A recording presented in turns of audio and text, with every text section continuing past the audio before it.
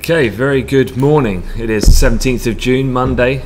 Anthony here. So good to be back after a week or so off the desk and raring to go. Looking at the calendar for the week ahead, there's obviously plenty of things to talk about, so we'll go through the usual routine. I'll give you a bit of a summary of the highlights of expectations of what we think will be the major kind of pivot points of potential shifts in market sentiment and market direction from a fundamental point of view, and then we'll hand you over to my colleague Sam, and he can look over the charts both intraday and also for the week ahead. But looking at a quick overview, you can obtain this chart. I did tweet it from my own account yesterday evening, but we'll also issue it in our weekly strategy report. But going through some of the main highlights here, you've got the Empire State Manufacturing Index coming out. That'll be later on this afternoon. You've got ECB's Draghi, and if you'll notice, you've got ECB President speaking today, tomorrow.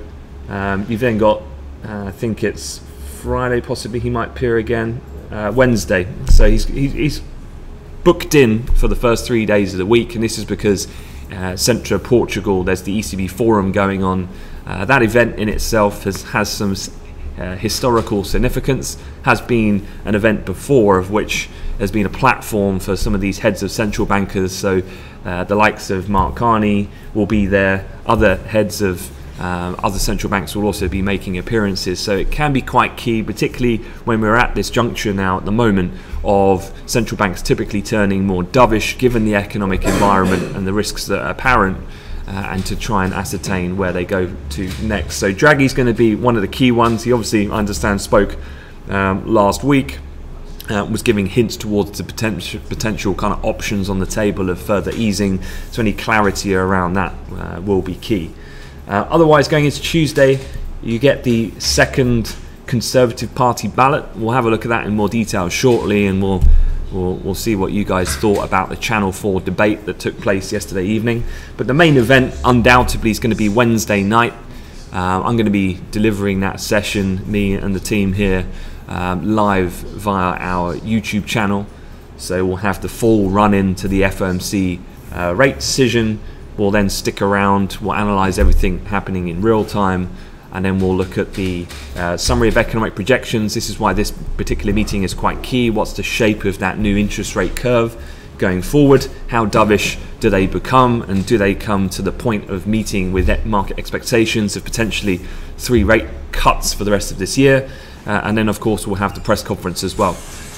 Then Thursday, more central bank news coming out. We've got the Bank of Japan.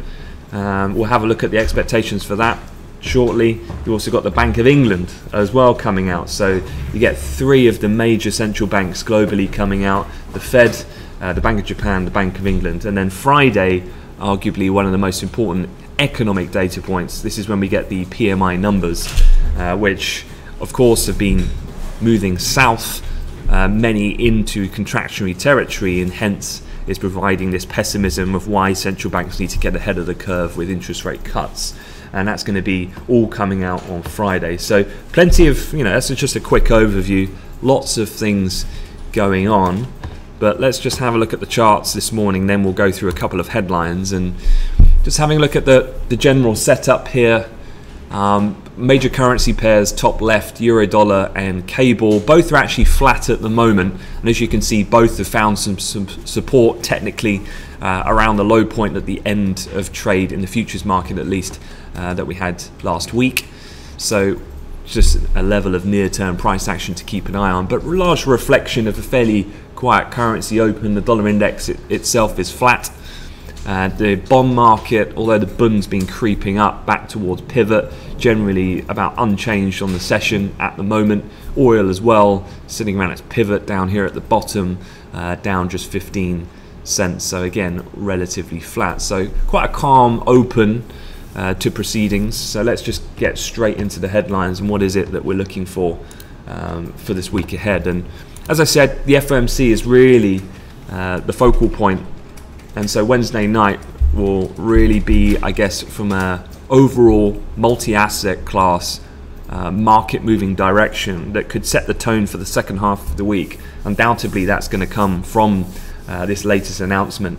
Now, the Fed chairman says extending expansion on overarching goal No interest rate move expected when officials meet this week, but as we know, it's not so much about the potential for a rate cut this time, it's about then markets are very much priced for rate cut going forward into July, and then multiple rate cuts thereafter. And it's about that dot plot matrix. Where is it at the end of the year where the median dot plot is placed as to indicate then towards what we feel is going to be the number of rate cuts bedded in at that point. So a couple of charts then with that in mind to show you. This is the first. This is looking at how expectations have changed, and this is looking at the short end of the interest rate curve, so federal funds rate futures and applied probabilities by percentage. And you can see here the pink line is the probability of no change, and really through all of pretty much the beginning of the year we were very much expecting that there wasn't going to be any change. Why was that? That's because the Federal Reserve had told us when they shifted back their 2019 view that they were going to do zero. The only problem is that we've had quite a significant breakdown in the trade war in particular, and that has made people get much more apprehensive, much more pessimistic about the future economic conditions, whether that being the US targeting Mexico, whether that's the US targeting China, and the escalation that we've seen on the back of that.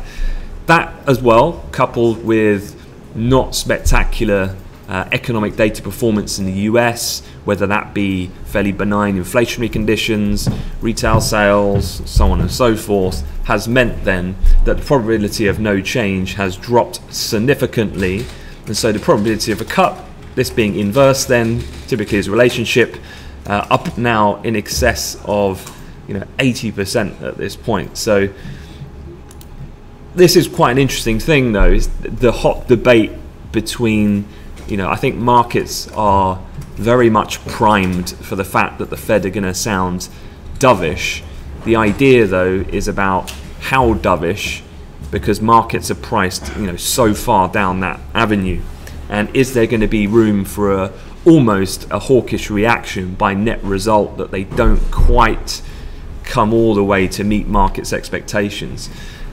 This is one kind of factor which might make them a little bit hesitant as to pull the trigger so quickly and leaning towards cutting rates aggressively. And this is looking at basically the history of US interest rate setting. This goes back all the way to the 1960s if we look on the far left hand side. And what you can see here is this is basically the interest rate is the line. So you can see back in the early 80s interest rates in the US were nearly 20%, if you remember back in that era.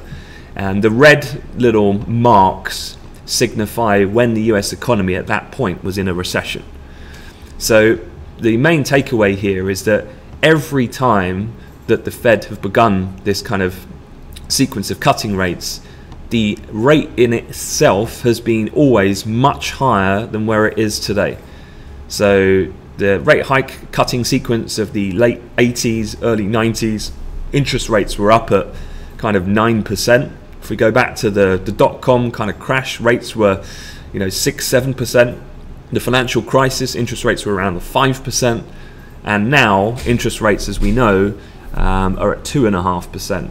So less room to maneuver is the point when it comes to the most blunt instrument, which is utilizing then the kind of mechanics of moving the rate of interest. Obviously now we have other means in an unconventional sense, like quantitative easing and liquidity programs and all these types of things.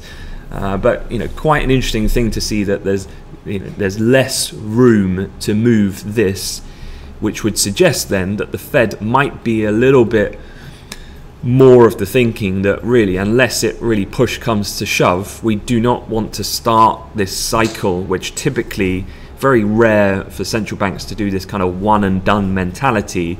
One cut normally leads to several, like an interest rate hiking cycle. It's not just one, usually it's one of a series of moves.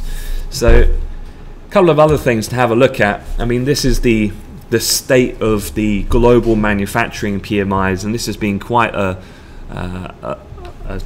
area of focus that markets have latched onto, because all three of these lines covering all the major kind of markets or continents, from the US in yellow, the Eurozone in the blue, and then the China ex-Hong Kong Macau in the red, have all been moving south fairly consistently. And if you look at the Chinese and the European one even to a more stronger degree in contractionary territory, and the US is the one that's seen quite a dramatic change of late, dipping quite aggressively towards that level at 50.5. So definitely it seems that, you know, cuts are on the cards. It's more a matter of timing than anything else as to how far and how aggressive they go with this. So from a market pricing point of view, what are we expecting for potential rate cut this week? Well, the potential for a rate cut at the Fed meeting is currently seen at about 17.5%. So could it happen? Sure, it could happen. I mean, almost 20% of the market is priced for that outcome, but I'd say it's unlikely to be the case, and that very much down to the fact that I think the Fed would want to keep the options on the table and not be seen being so actively responsive to markets, and so that they can still maintain, as I said, both options and credibility to manage this later down the line, kind of keeping your ammunition in reserve in that respect. If we start moving this out, if we go to July, then we're looking at interest rates could be cut. The probability then is at 70%. So this is very much now priced into the market when the Fed are scheduled to meet at the end of July. And then we go out to September. Obviously then we start pricing in the second rate cut. So not only would it by market expectations would have exercised this July move, we then in September would be looking to bed in the second move, which is priced at 55%. Looking, you know, stretching this out and looking at the global central banking kind of situation, this is now looking at what markets are priced to the end of the year.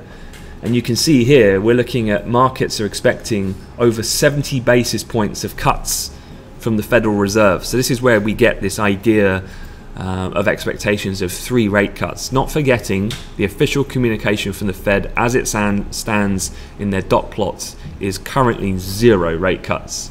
This is likely very much so to change, but I feel it's going to be highly unlikely that it's going to go as aggressive as the market is suggesting here.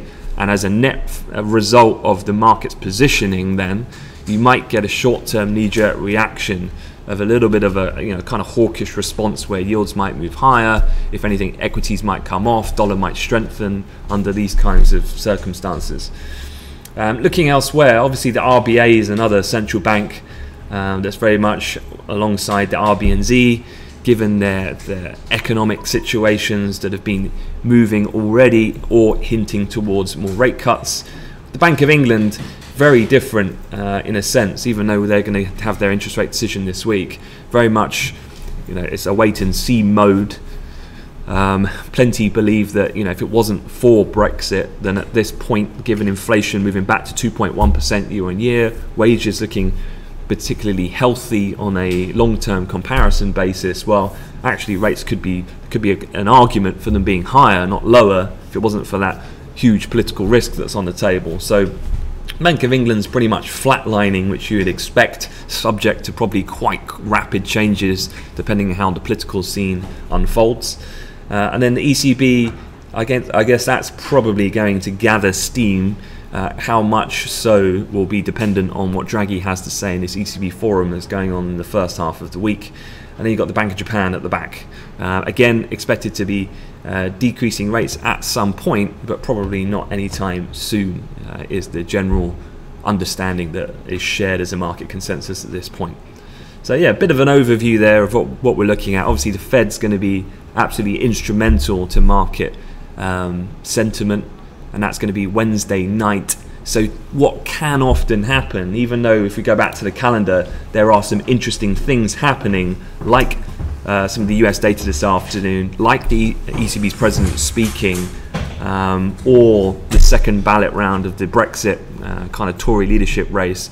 Ultimately, given the importance of that event, it could be a fairly tame first half of the week, because markets really want to hear what is and how far do the Fed go before then committing real capital to work kind of in an intraday short-term environment. So maybe from a strategic point of view, maybe a consideration about how you approach Monday, Tuesday, particularly Wednesday, as the market starts gearing up for that big event, because it could well be that then the second half of the week is where you've got a bit more clarity as to then the market direction overall. Okay, that's enough on that. Let's just have a quick overview about a few other headlines. I'm sure quite a few of you caught the Channel 4 debate on the Tory leadership. A lot of the headlines led similar to this one on Bloomberg about well, really two things clashing over dictator Brexit. This was kind of referencing one of the candidates, Dominic Raab, who talked about suspending Parliament so that Parliament cannot block a no deal, is how strongly he feels about keeping a credible threat to force Europe's hand in order to come back then and give a deal, even though I guess most of them are committed to leaving in October. That was the most kind of an aggressive threat, if you like, at really exercising that route. Two other things that were quite obvious here. One was that Boris skipped the debate. They kept the lectern there and it was just basically empty, so he wasn't there to kind of defend himself. Jeremy Hunt made a pretty good attempt to kind of criticise that, saying if he can't appear in front of his fellow colleagues, then how's he going to fare in front of the EU kind of 27? I guess, as we know, quite strategic on the behalf of the Boris camp. He's already so far ahead, it's almost like there's more to lose than there is to gain, given the fact that, you know, these other candidates are so far behind him, and the risk of he's notoriously bad at sticking to the script and putting his foot in his mouth, so better then for the team around him to just take him out of that situation. So there's, as I understand, going to be more nationalised TV debates as these rounds eliminate various candidates before we get down to the final two, and as we do get down to the final two, he will have to make this appearance, obviously, to get himself over the line, I'm sure. The person that came out probably on top is someone who I feel isn't going to get the party's backing into the final two, but certainly captured, I think, a lot of the public sentiment when I was looking on social media, and that was Rory Stewart. He's definitely taken the opposite ground to the other, four other people that were there: Michael Gove, Dominic Raab, Sajid Javid, and Jeremy Hunt, whereas Stewart has gone for the whole kind of centre ground, the compromising angle, definitely taking a lot more of a spin about talking to Farage but talking to Labour and the Lib Dems. That, I think, did resonate quite well in his honesty, I think, in the fact that he comes across, and he's probably the opposite in personality to, say, someone like Michael Gove. I think people warmed to, but ultimately I don't think the Tory party is going to back him, so he might survive the cut this time. I think if anything, Sajid Javid might get the cut and might get eliminated tomorrow, but we shall see. Point being is, how much is this is actually moving the pound, and as you can see this morning, it's not moving the pound at all. So as much as this is being dramatised by the national media, I actually thought last night's discussions were held in pretty good faith, and no one was really clashing, in my opinion. And this doesn't really get interesting until we get into the final two stage. And when Boris does take the stage, does he make an almighty cock-up by saying something highly offensive, for example, which then could well flip the whole thing into, say, what is looking on the bookies side of things, Jeremy Hunt's best opportunity to then potentially push himself forward into the leading spot. So again, it's entertaining.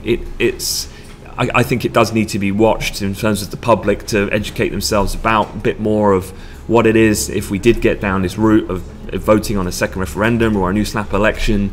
But from a market moving point of view, as I said, it's a non-event until we get down to the final elimination phase. As per the timings, this was a good graphic that I saw last week when I was out of the office, and on the left hand side, just to refresh your memory, so we've had the first ballot. That was when we had the cumulative votes of what the Tory members were voting. So if you remember, we then have a next vote, which is tomorrow, which a second ballot of MPs for 33 votes is required to progress to the next phase. So someone like Rory Stewart only got 19 votes in the first round, but given the fact that several candidates have already been removed, mathematically then the numbers for other MPs have got to go somewhere, so he technically could get over the line, but he was the one that was kind of lower down last time. We then go through, and actually this week then we could have Wednesday and Thursday further ballots until we get down to the final 2 that remain. And so this is the process that this is going to go through. As I said, the latter is probably going to be when it's more interesting.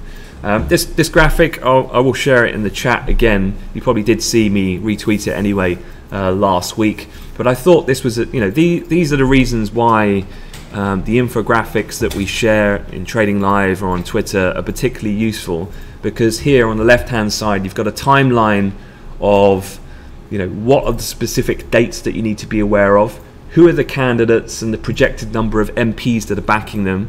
Again, this is important because the process that we're going through of the ballot system is where MPs of the Conservative Party vote. It's then when it gets to the final 2 that goes to the 160,000 grassroots Conservative members, who then decide who the number 1 candidate is to then take on the role of Prime Minister. So understanding the MPs numbers is important. Understanding what the bookies are saying, I think, is also important, because it gives you an idea of about how much markets generally as well are priced for general outcomes. So obviously, the Boris one's quite interesting to monitor. And then obviously being aware of as well the aggressiveness of the stance between, kind of a no-deal Brexit, I guess after yesterday's conversations and debate, Rab being the most, down to the softer Brexit, Rory Stewart being of that side. And then the impact of the pound and the rationale. So within one graphic you've got a pretty good comprehensive wrap up of all the different elements you'd need to be aware of from a trading point of view, which I think is particularly useful. The other UK headline, I don't think this is particularly surprising. British companies look set to cut their investment by the most in 10 years in 2019. One of the things that we've had actually in UK economic data is there has been periods of surprising strength where economic data has been relatively resilient. Now, a lot of this was at the beginning of the year when there was a lot of reported front loading in order to build inventories ahead of then creating a short-term degree of demand to get ahead of the March deadline at the risk of a no deal and the WTO tariffs that could have meant. However, that got delayed. That's now October, so it's kind of phased out again. And so the point being is, for companies at the moment, this such uncertain environment, the fact that there's no real definitive dates because they've been so subject to being moved, it all adds to, if you're a small, medium-sized business, uncertainty about the future. Obviously, consumers and businesses start to lose confidence, and this is the situation that you find yourself in, which then gradually tightens the screws on the UK economic performance overall. So not that surprising, hence the reason why it's not impacting the pound, but it's this type of thing where the UK economy is going to slowly suffer over the coming months. I think that's almost a certainty. Moving off the UK, quick look at other things. Oil prices, as I said, relatively stable, slightly negative, having just gone through pivot at the moment in futures. I understand while I was off the desk last week, there was a lot of focus in the Gulf, in particular on the Straits of Hormuz, given the Saudi tankers that were attacked reportedly by connections to Iran. So definitely that area geographically still needs monitoring very intently. But the other thing that markets are focused on this morning is about Saudi Arabia and the idea that they're expressing hopes that OPEC and its allies will agree to extend production cuts into the second half at a meeting that will probably take place in early July. So Saudi Arabia still again pushing for the fact that them being the dominant force within that OPEC kind of collection of export nations, that they're going to get everyone else over the line in an agreement in order to continue to support the underlying price of crude. I think if you think about it from a Saudi perspective, and for a lot of these oil producing nations, if this chart here is the absolute worst case scenario if you're an oil producing nation with a high gearing to the sale of oil. So the beauty of course for the US is that, yes, they can pump production up at record levels because they got such a diversified economy. They can almost generate money from selling, even with the price at a lower point, given as well the break even for the production values, but also satisfying them having a fairly low price for the middle class for the consumption of gas at the pump as a price as well. So definitely helps the US, but deterioration in global demand definitely means that for these guys, it gets particularly troublesome for Saudi Arabia. But as we know, they need to fulfill this idea of fulfilling their commitments in the long term in regard to the Vision 2030. So they're looking to get ahead of the curve. So I would imagine they would be able to twist the arms of the necessary players that be, whether that be even with this geopolitical fallout with Iran, but getting them in as part of the deal, and with the Russians on board as well, which is obviously critical. The other thing that's come out, Trump obviously particularly vocal on Twitter over the weekend, whether it was his criticism of Sadiq Khan over the various violent attacks, stabbing and shootings that are happening in London, but more interestingly about, again, weaponizing this idea of the stock market. And I think this is a pretty tactical and a pretty clever move from Trump, because we know that obviously a stock market crash can quite often be accountable to his own doing, but if he can distance this and talk about that if it does go down, then it's not his fault, he's almost safeguarding his position already, where he can discount any stock market downside that is to do to other external factors out of his control, like, for instance, the Federal Reserve. If the Fed hold firm, which I think is more the right decision to do, and they just say potentially we're going to cut once this year, but keep the optionality about potentially doing more should the economic data warrant such action, I think that's the most prudent central bank way of going around things. But the market might not like that, and if the market starts to sell off, you can expect Donald Trump to be criticizing Jerome Powell and everyone else to say the same thing. So yeah, typical Trump, I would say more of this is likely to come, I'm pretty sure. The Bank of Japan, the other, we talked about the Bank of England briefly. Bank of Japan, majority of economists see more easing as Kuroda's next move, but definitely not seeing any action as far as this interest rate decision is concerned. So unanimous view on Wall Street that the BOJ won't act at this particular meeting, but again, any wording around the future course of action and what would warrant that action is going to be what the markets will take its cue on to trade. One of the things here that's a real difficulty for the Bank of Japan is that if, let's say, the Federal Reserve does start cutting rates, that means that the US dollar weakens, and so by default the yen strengthens. And the yen strengthening, generally speaking, is a negative factor then for the Japanese economy, also for the export names that operate within that economy as well in the Nikkei. And so is it the case that the Bank of Japan could be forced into taking these steps to cut rates, given the fact that then to counteract what would be naturally a strengthening currency on the back of dollar weakness and Fed cuts? So yeah, that's it. I mean, not going to go on any longer than that. So again, that's the summary of what's going on. So as I said, FOMC is the main thing happening on Wednesday night.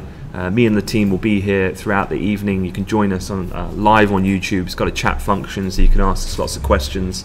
Central bank decisions, BOJ, BOE, the leadership ballot for the Conservatives. So we should be able to whittle that down, have a bit more clarity on who's going to really, at the end, go up against Boris Johnson. At this point, looking still the most likely it's going to be Jeremy Hunt, but could Rory Stewart pull off a bit of a surprise? We'll see.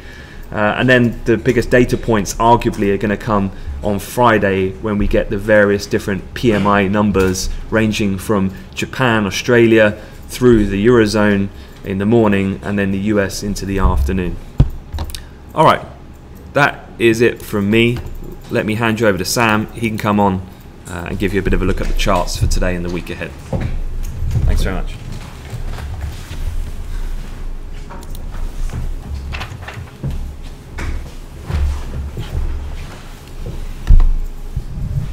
Hi guys, hope everyone has had a good weekend. Just having a quick look over. We'll start with the currencies. As the pound actually just coming under a bit of pressure here through Friday's low, 126.28 traded on the futures, and we're back down to almost the lows of the year. Yet again, we had a bit of a recovery on the first retest, if you like, of this whole area, but not too far now from that low that we had back on the 31st of May. So slight recovery back up to 128, failed to get above there multiple times, and we're now back down to those lows after some dollar strength that we saw on Friday across the board. So just having a quick look at this, you can just see if we were to get a break of the yearly low, then you are really going back here to levels from 2017 and beyond that, really back to 2016 lows. So we'll be keeping an eye on just this level in general yet again, just coming into the picture along with that longer term trend line. To the upside, certainly you can see the strength of this breakthrough 127.11, 127 handle that we got on Friday. It's already been retested, obviously quite a fair bit above where we're trading now.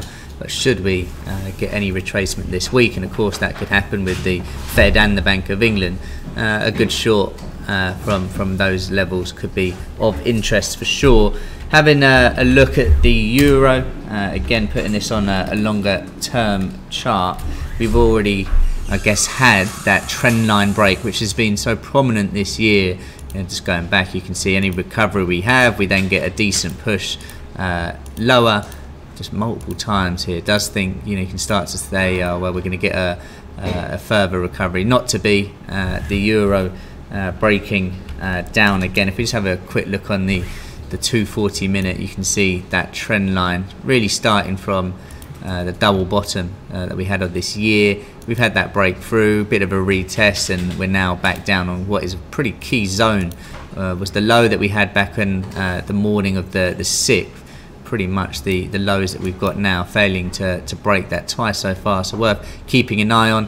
And also you've got just below there, which is pretty much the low of the session so far, which was the area of previous resistance on the 3rd. So keeping an eye on that. And similar to pound, if we were to get any retracement over the coming days to the breakdown level that we had on Friday, 113.41 and a half on the futures, that would be obviously one to keep an eye on. If we were to have a strong week to the downside, that double bottom obviously worth keeping an eye on.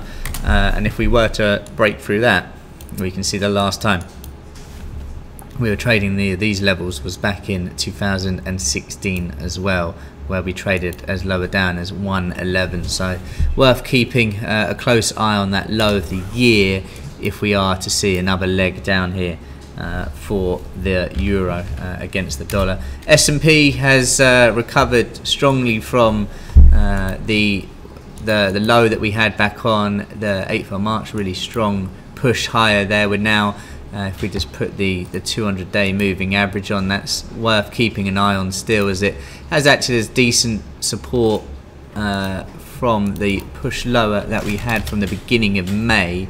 Although we did chop through it, you can see we're now nicely above it, so still probably worth having that on. To the upside, next key levels, I mean, above where we're trading, other than the recent high that we had back on the 11th, just a bit above there, you could argue 29.20 is quite a key level historically, in terms of we had good support back here in September last year, resistance turned support in the push to the next all-time high, and the first real test of that on the 11th. So I'll be keeping a closer eye on that as well. With the Fed, might be worth, just for a couple of these markets, euro, dollar included, and just holding back and waiting until Wednesday as well before really getting too stuck in this market. But it does seem for now the sentiment is back towards the upside. However, last week was a 5-day week, of course, where there was not one 0.5% return either way to the upside or the downside. It's a very slow week, and I would expect the same in the build up to the Fed. Having a look at T notes, you can see, if I just make this chart a bit smaller, just the importance of the levels we're trading at. Just drawing a simple horizontal line, you can see going back here to October 2016, we've just tried to break a couple of times above the high from September as well. Worth as well just having a trend line on here, which has been respected. I'll just draw this on last week. You can see starting here from the low of December 2016, we broke through this December 2017 before finding strong resistance later that month, just before the beginning of 2018, and we just tested that again as well. So keeping a watchful eye on this trend line. A break above that could obviously lead to a further push. However, you would expect at least a bit of a recovery in this market. As with gold as well, after a strong push of recent times, we've had a double top. You can see that previous high that we had of the year back in late February has also reacted strongly. We've come back lower as well, back into 1340. So nicely above 1300. Really strong breakout that we had a week, or well, the beginning of the month and end of last month. So keeping a watchful eye on this as well, and just that higher level. You've also got these trend lines from the multi-year highs to keep a tab on. If we do push on, you can see that would probably come a fair bit above where we're trading. Looks like it would come in around 1377. So to the upside, keeping a level marked up around there. But for now, again, just probably being patient early on in this market before getting involved in it in the remainder of the week. Looking at oil, remains to be seen where this market goes shorter term, but certainly these lows around $51 and as a zone, if you like, of also the low that we had back at the beginning of the year, 51.71, is important. So break below that, then yeah, fine, we can get a further push down. But we've had two goes of trying that, rejecting, and then we've sort of recovered a touch, just over $1. Obviously helped a bit by the Oman situation, Gulf of Oman situation that we had Thursday morning. To the upside, when would I feel a bit more comfortable that this market is going to go higher? Well, back above $55, the high that we had on the 10th of June, the low that we had on the 8th of March, coming in around 55.13. Back above that, then I would be a bit more assured that we are going to have a further recovery. Previous lows as well in the mix, should we get above that, closer to 57. Obviously that's a long way away. To the downside, if the $51 handle breaks and closes below, I imagine there'll be a quicker move down to 50 and 49.10, where we have had previous resistance. So that could obviously act as support for that market. Quick look over another couple currency pairs. Aussie dollar on key support. Looking back here, you can see we're just tested the lows that we had back at the end of May. The flash crash low of the 3rd of January, an obvious target should this break through. A couple of times in currencies we've had this recovery where the dollar started to weaken a touch, but in truth it's just given people a better opportunity to get short again. Looking at the recent high that we had back on the 7th of June, marking that up, it's just a failed test of the 8th of March low to get back above, and this would obviously be a nice profit target for people to look at, so I wouldn't be getting short too aggressively unless we do break and close below. Maybe looking more intraday, can we get back up to any of these previous levels, 69.20 or even 69.64, previous support levels on the futures that could offer good resistance going forward. Also looking at the yen, just to wrap things up for a quick look over how we stand at the moment. The yen, you can see here, has just been testing a recent previous high, and just as a level for the whole year, it's been really significant from the beginning of the year, back end of January, to the breakdown in February that we had, the retest in May. We finally then did break through the last day of the month, and we've already had a test of good support there. So keeping an eye on that as a gauge this week of sentiment. You've got to imagine if stocks were to push to the upside, the yen is going to come under a bit of pressure there, and we could look for this to really break down as well. quick look over how the DAX has opened, relatively flat, pushed lower, came back pretty much exactly where we were, and I think it will be a quiet one today. You've got bigger things to come this week. As we just have a quick look over that calendar one more time, obviously you've got ECB's Draghi speaking today, tomorrow as well, but the main events very much going to be around Brexit and the Conservative Party second vote tomorrow, and then any more if needed on the Wednesday, Thursday, but also the decisions, the interest rate decisions out of the Fed, Bank of Japan and the Bank of England, before some important data out of Europe and the US on Friday. So today's very much a more range-bound day, not one to get too involved in as we come into what could be a busy finish and end to the week. Any questions, as usual, please do let us know. But I hope you all have a good trading day and good week ahead.